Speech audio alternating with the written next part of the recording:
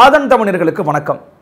இந்தியாவினுடைய பெயரை பாரத் அல்லது ஹிந்துஸ்தான் அப்படின்னு மாற்றணும் அப்படின்னு சொல்லி தில்லியைச் சேர்ந்த ஒரு நபர் உச்சநீதிமன்றத்தில் ஒரு மனு தாக்கல் பண்ணியிருந்தார்.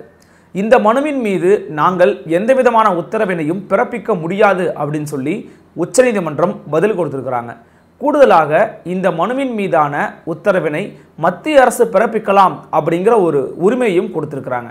இதன் மூலமாக இந்தியாவுடைய பெயர் பாரத் அல்லது இந்துஸ்தான் அப்படின்னு மாற்றப்படுமா அப்படிங்கிற ஒரு கேள்வி அனைவர் மத்தியிலும் எதிர்பார்ப்புகளை ஏற்படுத்தியிருக்கிறது.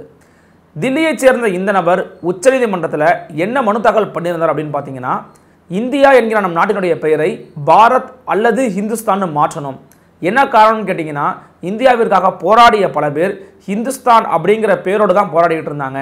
வெள்ளையர்கள் அல்லது ஆங்கிலேயர்களுடைய ஆதிக்கத்திலிருந்து நாம் முழுமையாக வெளியேறிட்டோம் அப்படிங்கிற ஒரு உணர்வை இந்த பாரத் அல்லது இந்துஸ்தான் அப்படிங்கிற பேர் தான் கொடுக்கும் அப்படின்னு சொல்லியிருந்தார். இதற்காக இந்தியாவினுடைய அரசியலமைப்பு சட்டத்தினுடைய 1வது பிரிவில் மாற்றங்களை கொண்டு வரணும், திருத்தங்களை கொண்டு வரணும். அதன் மூலமாக இந்தியா அப்படிங்கிற ஒரு பெயரை மாற்றி பாரத் அல்லது ஹிந்துஸ்தான் வைக்கணும்னு சொல்லியிருக்கிறார்.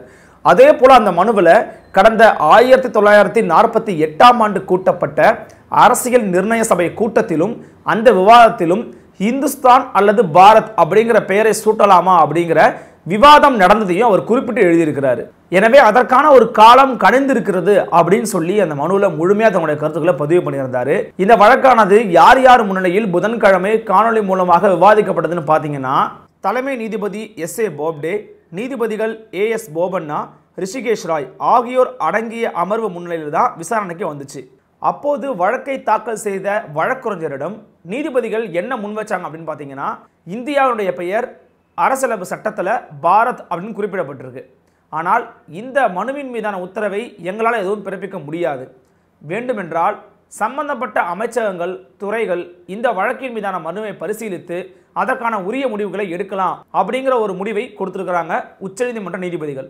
ஸோ பொறுத்திருந்தா பார்க்கணும், இந்தியாவினுடைய பெயரையே மாற்றுவதற்கான வழிவகைகளை அமைச்சகங்கள் செய்வார்களா, அல்லது இந்தியா அப்படிங்கிற பெயர் வெகுகாலமாக பயன்பாட்டில் இருந்து விட்டது, இதையே நாம் பயன்படுத்துவோம் அப்படிங்கிற முடிவு எடுப்பாங்களா அப்படிங்கிறத.